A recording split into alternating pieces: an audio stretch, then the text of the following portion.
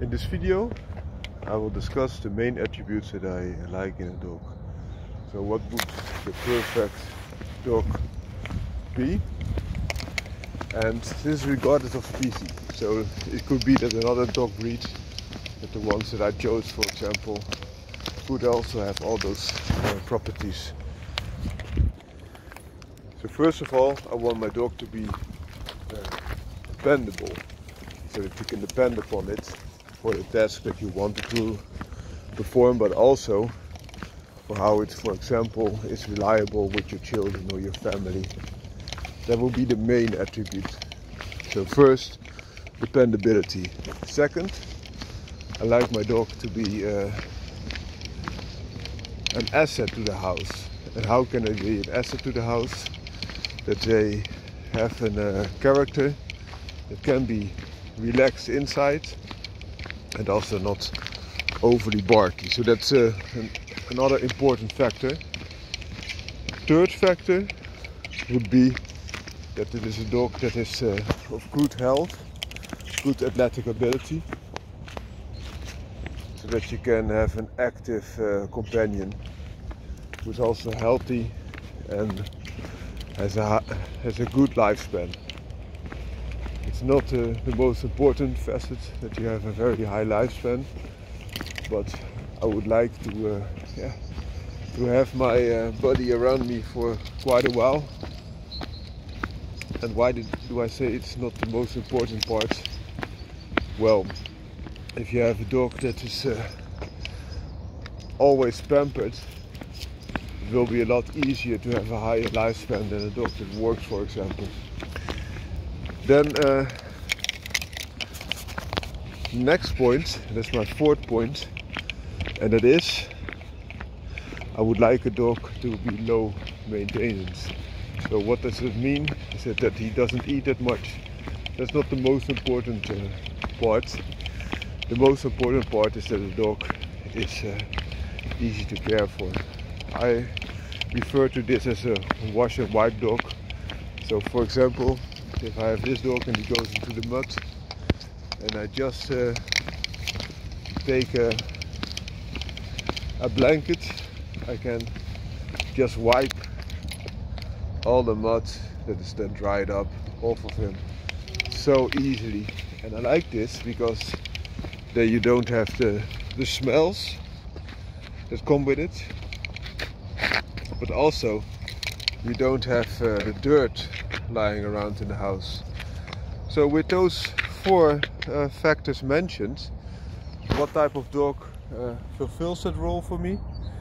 In this incarnation you see here, it is the Patterdale Terrier, a smooth coated variety for the wash and wipe part, but also the rough coated and the broken coated are very nice suitable dogs that have all the other similar attributes as well.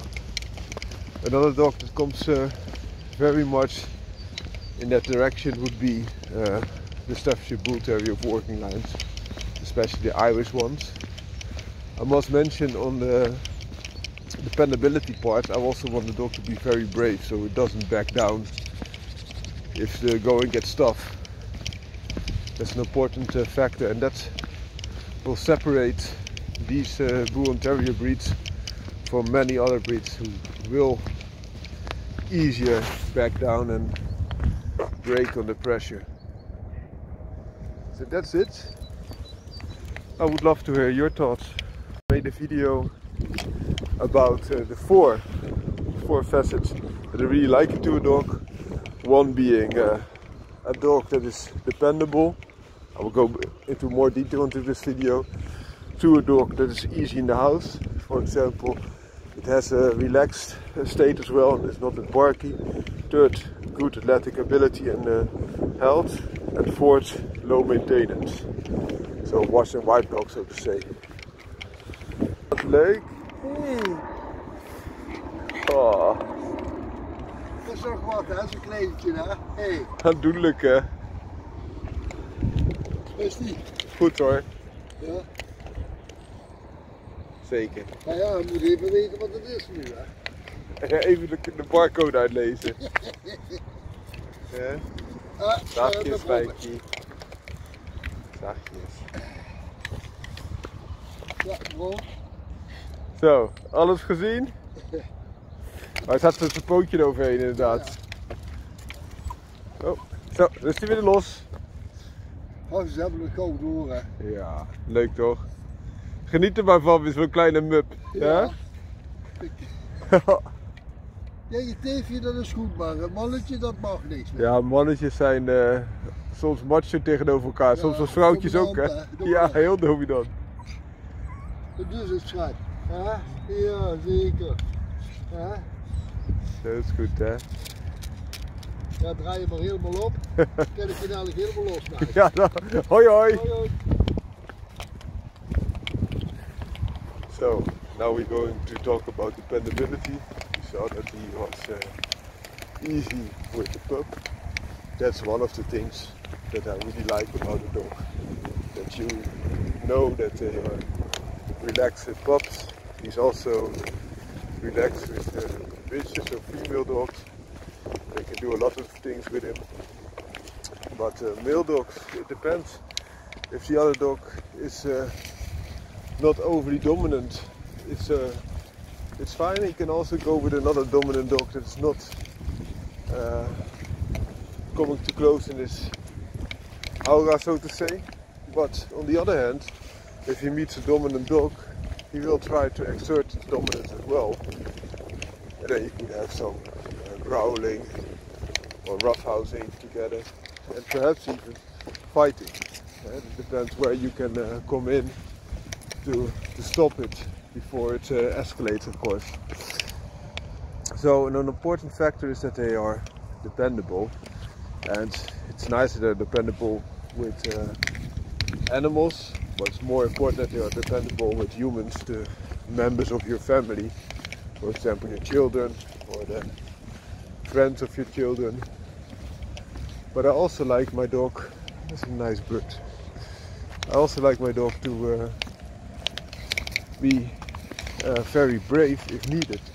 So for example, if there would be a home intrusion or someone tries to kidnap one of your children, for example, that he will go in even though he's a very small dog, as you can see here. So that's a good thing. And also dependability could be on its purposes. If you want a dog that can have a watchdog ability, then it's nice that they also take that serious. Or if you have them for rodent control, which I also really like about this terrier type of dog, of working stock, that they can easily also work rodents and other stuff that comes into your premises. So a rodent could be a brown rat up to a nutria, and sometimes also you have other predators such as foxes and stone martens and the likes that can kill, for example, your poultry. It's nice that you have a dog that can take care of that and protect your life.